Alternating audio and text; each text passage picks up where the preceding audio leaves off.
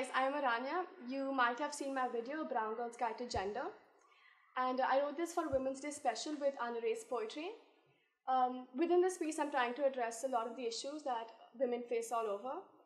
And here's my take on it. The first boy who held my hand told me boys don't want to hear about vaginas bleeding. Younger me could smell the misogyny, vaginas only meant to be fucked, breasts only meant to be sucked, mouths only meant to blow. It's true, I know my waist meant to be compared to an hourglass, my voice only meant to quiver, please, fast, yet I am silenced. For all we boil down to is sexual interaction. Not just me, my mother, sisters, friends all quicken their pace post 8:30 in the evening.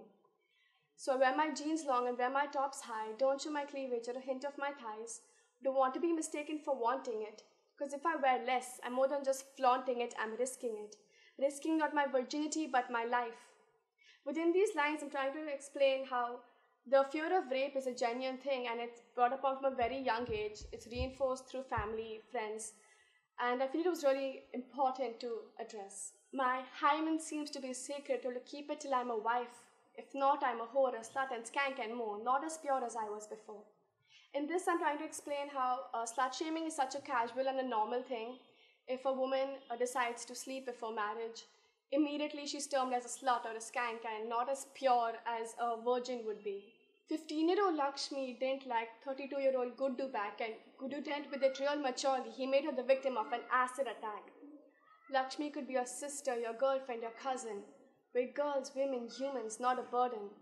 At the age of 12, my bra straps are sexualized. At the same time, we don't get damn sexual rights. My aunt raped by her husband, but marital rape is fine. Pucker up, it's a mad design. Get in line.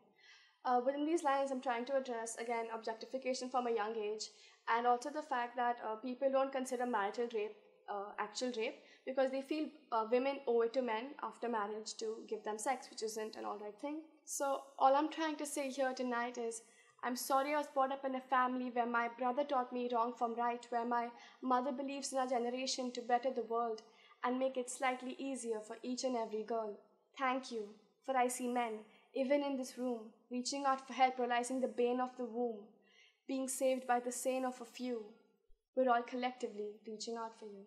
Within these lines, I'm trying to explain how I know that people are trying to reach out for help, and we must give them the opportunity to help us as much as we need it.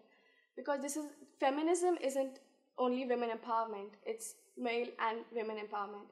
And the minute we start representing each other, can we only make this better.